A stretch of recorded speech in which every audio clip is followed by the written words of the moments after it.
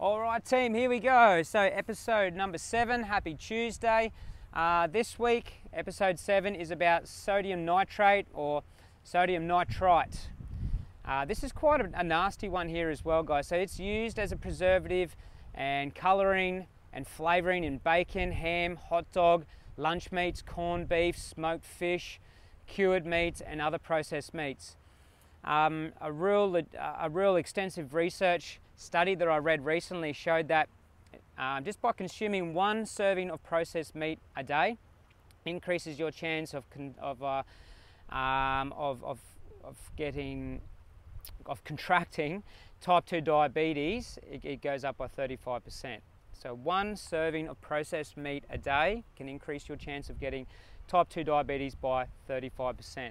Now, as we know, type 2 diabetes is a lifestyle diabetic disease, okay? So check that out, guys, okay? Let's be alert. As I said, so it's found in a lot of processed meats, as I just sort of read there. Harmful effects. It may sound harmless, but it's actually highly carcinogenic once it enters the human digestive system. There it forms a variety of nitrosamine compounds that enter the bloodstream and wreak havoc with a number of internal organs such as the liver and pancreas in particular, and obviously the pancreas is linked to diabetes in general.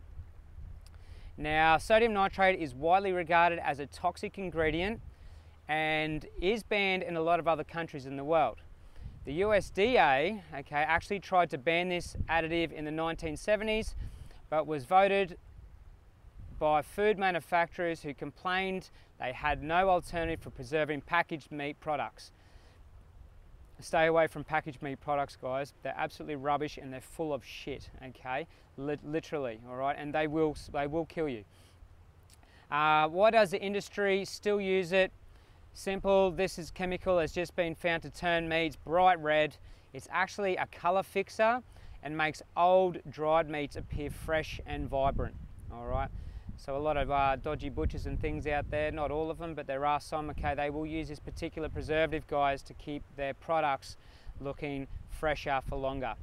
All right, guys, that's episode number 7, sodium nitrite and sodium nitrate. Thanks, guys.